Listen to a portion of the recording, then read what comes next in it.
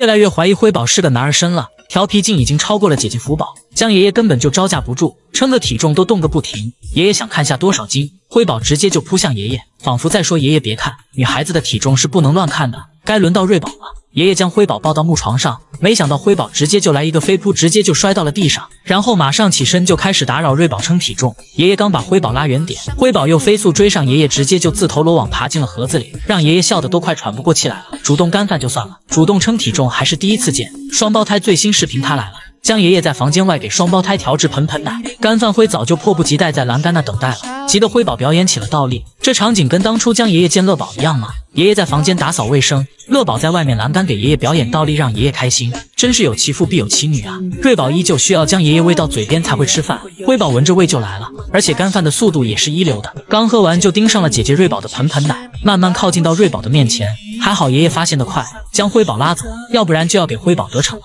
每次叫双胞胎起床喝盆盆奶，辉宝永远比瑞宝快一步，快喝完就会看着姐姐的盆盆奶。被爷爷发现了，辉宝会立马心虚转头喝自己的，紧张到后腰的塌了下去。第二天爷爷来看双胞胎，发现双胞胎不见了，爱宝在木床上呼呼大睡，就开始询问爱宝、瑞宝、辉宝去哪里了。没想到爱宝把双胞胎藏到了自己屁股后面，爷爷夸爱宝很棒，看到爷爷来了，爱宝就睡到了双胞胎后面，因为爱宝知道爷爷在，就不用特意保护双胞胎了。瑞宝、辉宝已经快8个月大了，在不断尝试吃竹子，辉宝的手脚并用，让将爷爷大吃一惊。室外的辉宝看到爷爷来了，立马走上前，抱着爷爷的手，将爷爷的手垫在底下，自己趴在上面，简直可爱到不行。瑞宝则是在练习吃竹子，辉宝粘熊筋抱着爷爷的手不放，爷爷看辉宝这个样子都不忍心离开了。回到室内，爷爷用盆盆奶的味道叫双胞胎起床，辉宝一闻到立马就起身喝盆盆奶，瑞宝却没有丝毫反应。比起吃饭，瑞宝更想睡觉，辉宝都快喝完了，瑞宝还没起身，不愧是一个活着只为吃饭，一个吃饭只为活着。我好想住你的地，沙滩在你家楼下